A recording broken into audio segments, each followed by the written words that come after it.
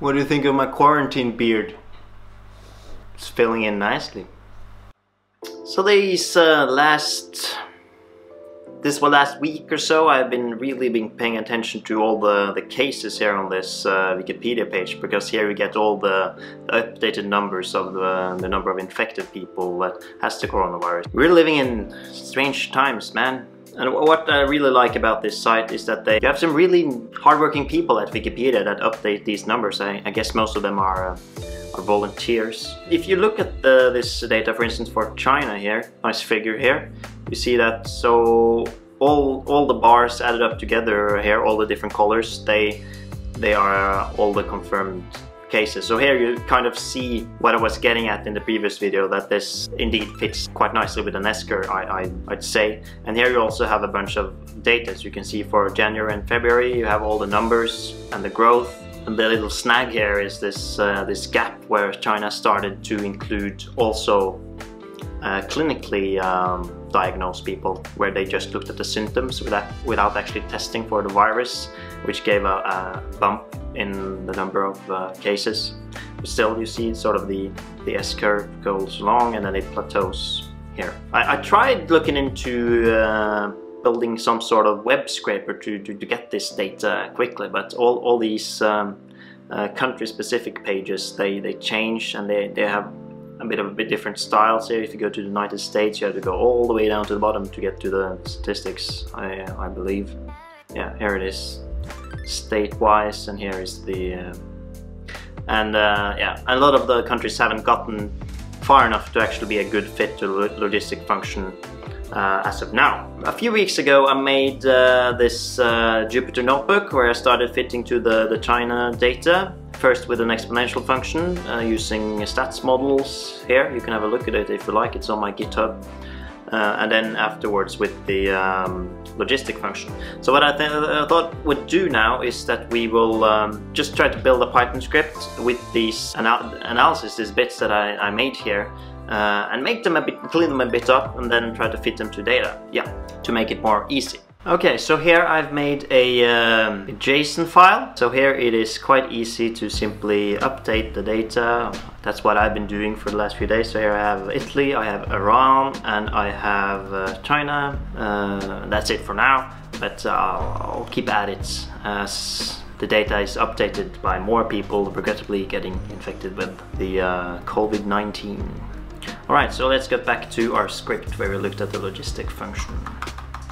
Okay, so here we have the logistic function, which is what we'll be using a lot. First, let us import the JSON to have a look at it. What we'll do is we'll, with a file path, here we'll write the name of the data file called COVID data.json, and we'll read as file data equals json.load this file. So let's just try to run that to see if it works. Yeah, and it did run, so that's good. Let's have a look at it. So we will so what we get out of this JSON file, it's a dictionary. So we could for instance print data and then go Italy. I'll run that, and this is the data for Italy that it printed out. And I can do that for each of the three countries that you saw, China, Italy and Iran.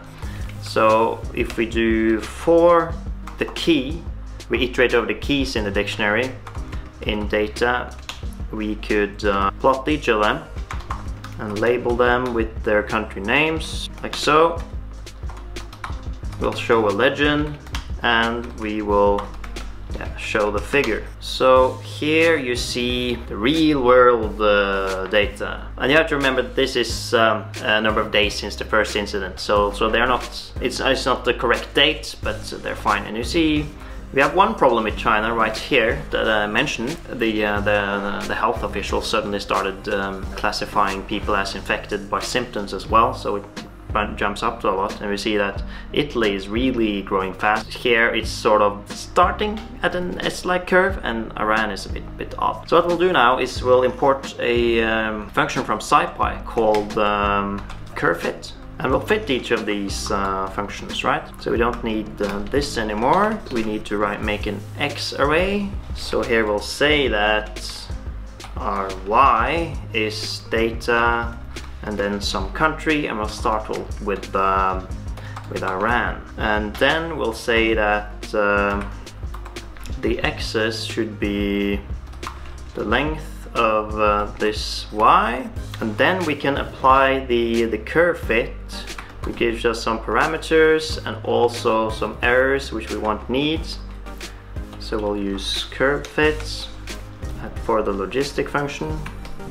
Input our X values and our Y's. Then we can plot this thing and see how it looked. So we'll plot X and Y, and these are our observation points. So we'll call this observations and plt.plot, and we'll also include our fitted curve, right? So this should be our logistic function of our X's and the parameters, and now we'll splat that, so these will be A, B. In fact, before we do this, let's simply print out the parameters to see how they look. So these will be our A, B, C, and D values, right?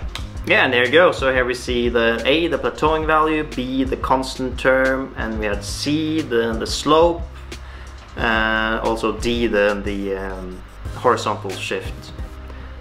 So these we can use now in our function like that, and we'll label this as well, fitted curve, like so. We need a legend, and let's show this wonderful creation.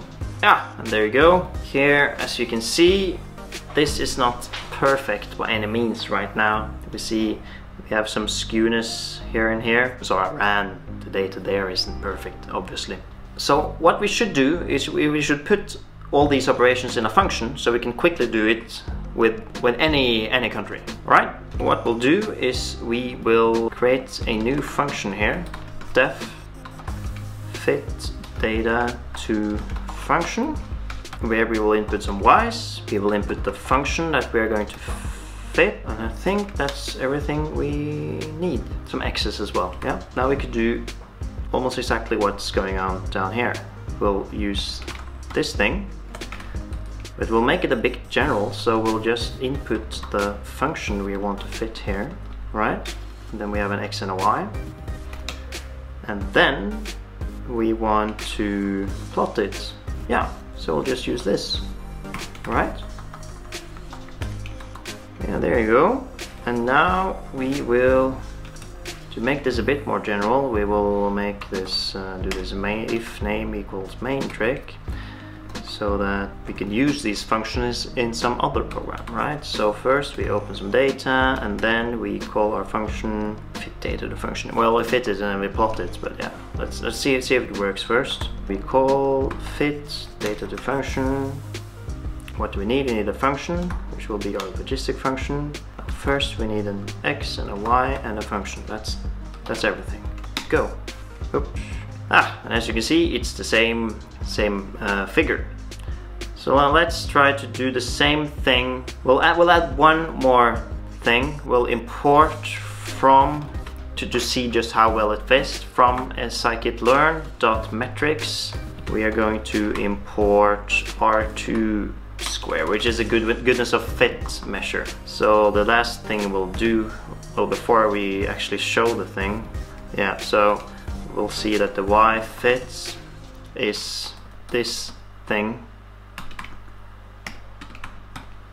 and then we'll use that here, and we'll print the R2 score, which will be the actual values versus the fitted values. So let's just try it again like that. So on here you see that it printed out some values. So this is the it's 99.7% fit, which is good. But yeah, if you were a statistician, you would have a huge problem with this. But let's just ignore that. So what we can do now, we can just try some other country. So let's do Italy. We'll run it again. Superb. Yeah, so that's good. Great. What we'll also add is we want to know when this thing starts to plateau, right? And then we need some sort of functionality that computes how long until the growth is only such and such, right? We'll write a new function, I think. I'm not sure any of what I'm doing here is good practice, but let's just do it. Plateau, there, yeah. So we'll input some y values and function, but it needs some parameters, yeah. And then we can use the function inside this, I think. And then we'll have a diff. So what the diff value is when the daily growth is less than this value, then we say that, okay, now the growth is small enough that we have plateaued, right? We could just print out the a value, which is the asymptote we're going towards, but then we wouldn't really know when we would reach it, right? Yeah, actually we would never reach it. So let's just say that the confirmed cases now is the last value of y, right? And the confirmed then, so yesterday, would be the second to last value. And then we'll count the days it takes from today until the increase isn't very large. You'll see what I'm getting at now. So the value now is, yeah, we'll input an x as well. It's the last x value. So while the confirmed now minus the confirmed then is larger than the difference, so we'll keep going in this while loop until this is not true anymore. We'll decrease the number of days and then set the confirmed then to the confirmed now, and then set that the confirmed now is equal to, yeah, and then we'll input a function. This function, which will then is supposed to be evaluated at now, which is an x value, so the number of days since the first incident, plus, yeah, this day thing, and then we'll split the parameters, yeah, and then we get the value, a new confirmed now value.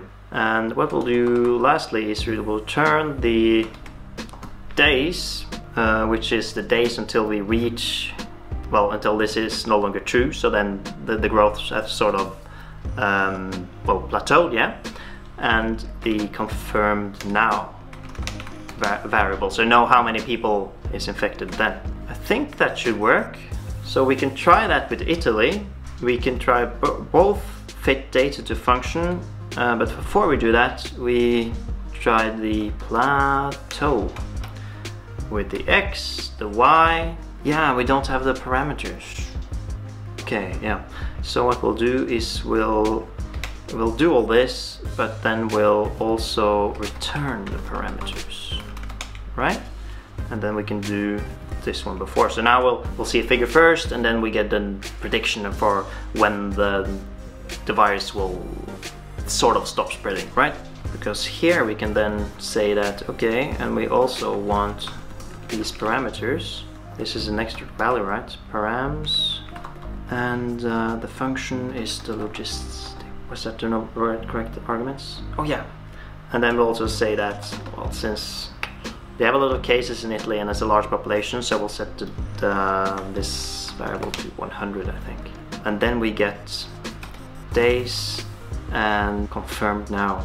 So this is some y value. And then we'll print in days until growth. Okay, let's also use this. So, oh, sorry, you can't see this. There, there, there, there. And we'll say that the diff is equal to the diff. That makes sense. Until growth is less than, and then diff. So what I have there is, yeah, like so.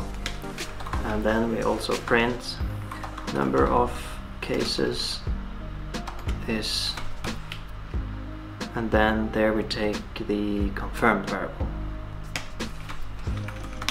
Let's try it. Okay, so first we get our nice graph, close that, and it should continue. And yeah, and here you see a printout. So firstly we have a very nice fit, and we say that in 31 days, so approximately a month, until the growth is less than 100 people, and then we'll have 130,400 cases. And we'll take just the integer value of this, I think. Whew. Cool, right? So now we have a nice little toolbox. Let's do one last case for China, which won't be a good fit because it has that weird kink, I think. So here's the figure. We have some stuff going on here, which is not so good. And then we have the prediction. Well, this data isn't, I haven't updated this for the last day. The goodness of it is still quite good. But I think this is around where China is now. So that's it for this time. Now we have, as I just said, we have a nice little toolbox. Whenever the coronavirus in the world progresses, add it to the JSON file, and then we can predict with a simple logistic function kind of how long we have left of this pandemic. That's it for me. Thank you and take care.